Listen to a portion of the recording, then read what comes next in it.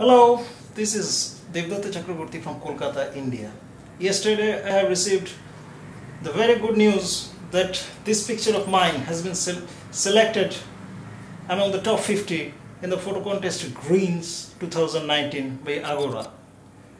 This is a very exciting news from me, and particularly I like this place very much.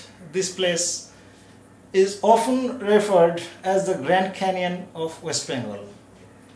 Due to the landforms, due to the erosions, and due to the coloration of the water due to the presence of blue-green algae, it's a very, very interesting place for both photography and for the people who get an ample catch of the fishes from the water.